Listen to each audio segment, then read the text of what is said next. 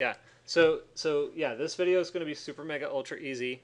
Um, we are going to put in the ocean plane. So easy. It's going to be cake. Ready? So let's make a layer for it. We'll do a new layer, and I'll call this one ocean or water or something else. A salt flat, whatever you're modeling in. Um, and I'm just going to make this blue so it's like readily apparent what this thing is, or turquoise. So with this one, all I'm going to do is just create a giant planar surface, and you can sort of move it wherever you want. And I just deleted the original one because I don't really want that, and I'm just going to slide this one out.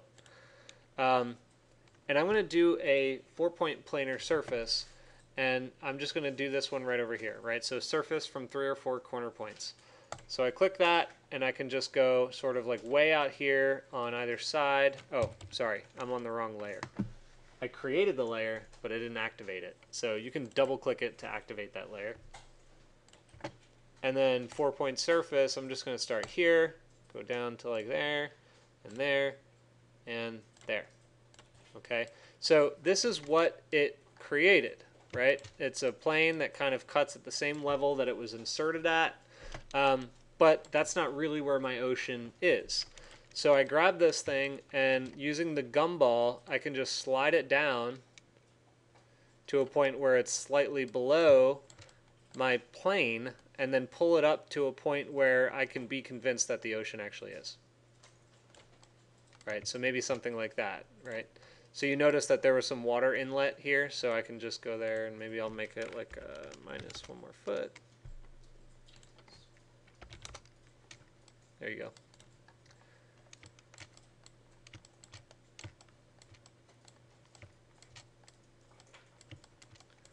All right, so generally speaking, actually maybe it doesn't want to go a little higher. Probably wants to be more up like this. It's probably closer to reality. So generally speaking, that's ultimately the large part of what I have to do in order to get just some basic, I'll call it museum resolution landscape. Okay, we're doing museum models. It's going to be all sort of like whites and translucencies and stuff like that. But the model, my building, is really only this big compared to all of that. So zoom select, I'm looking up at that thing. It looks rather small when I have it at this perspective, but let me, and I'm going to make a group out of this, guys, and you should probably do the same if you're going to move everything. Group the whole thing, so that way now I can just select the entire family of bits and pieces, and then move, and just grab one of your base points. Doesn't need to be too specific, but just grab one, and then start bringing it over. Hit ZS if you have to zoom in close. This thing is kind of locked to a certain plane. If you want it to attach to the surface, I think you can use near. I'm not sure if that works for surfaces. Let's try it. Boom. No, it won't let me use near. Hang on. Maybe not. Alright, so we're going to have to use this then. Just use the gumball till you get it to a point where it's sort of sitting on the landscape. Now you can kind of get a sense of how big your model is in comparison to the actual landscape itself. So based off of where your camera views were, zooming in on this thing,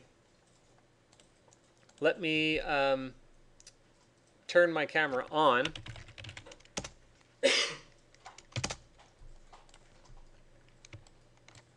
Now you can see your view.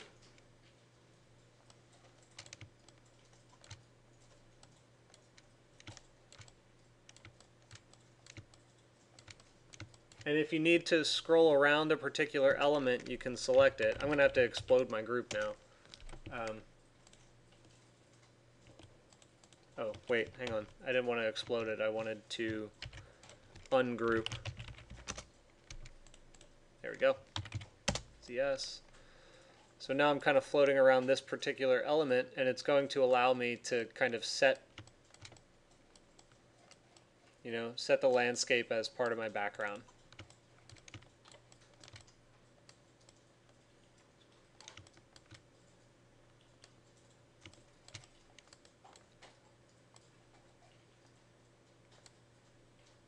Okay, so we have this stuff at our disposal now, and this is going to be part of our exercise, so make sure that you get some kind of secondary plane. I suggest a water feature for now. It has stark contrast from a hillside into the water.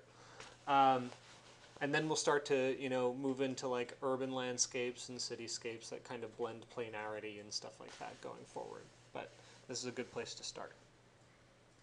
What questions do you have? Okay, so what I'd like you to do here before we take, or while we take a little break, get caught up, and then we're going to move into a few other, entourage type exercises. Get to this level where you take your model, you've placed it on the site, and you've thought about how to adapt your views to the new location while thinking about, I'm in an enclosed space. Some of these panels might become translucent or transparent. Which ones might they be, and where might my camera go? So we'll probably spend a good 20 minutes, 30 minutes trying to lock in some of that, and then we'll continue on.